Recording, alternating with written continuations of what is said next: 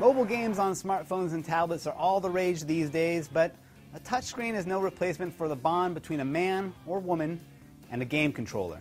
I'm Donald Bell, and in this CNET Top 5, we're paying respect to the all-time greatest console game controllers.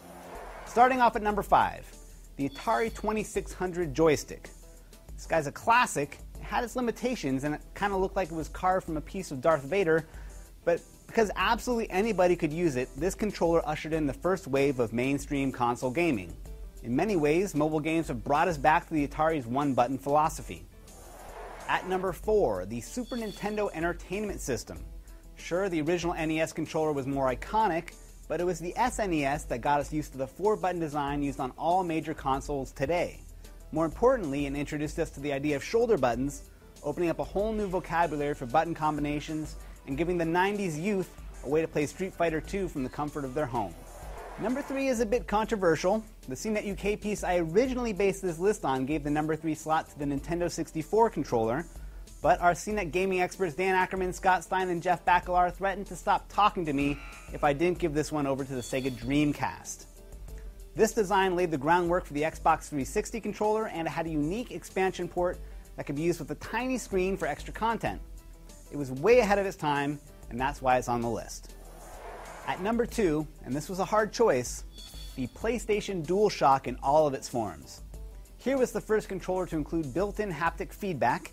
It debuted in 1997, and Sony is still essentially using the same design today. It ranks right up there with the Walkman in terms of Sony's legacy for industrial design. Now, before we get to our number 1 pick, let's take a minute to acknowledge some of the worst game controllers ever made. There was the Boulder that Atari made for the Jaguar, the Intellivision thing that looked like a phone, but the most worthless controller and one of the most heartless scams perpetrated onto the children of the 80s was the Nintendo Power Glove. It looked so cool, but it was so bad. And now, the number 1 game controller as confirmed by popular vote on top5.cnet.com, it's the Xbox 360 controller. Now, unlike Sony, Microsoft had to go through a few revisions before they nailed it, but they delivered built-in wireless control a year before the PlayStation, and because the Xbox has carried so many blockbuster games, this thing just feels like the embodiment of a great gaming experience.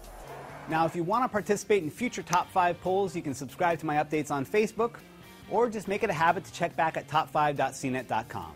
I'm Donald Bell. Thanks for watching.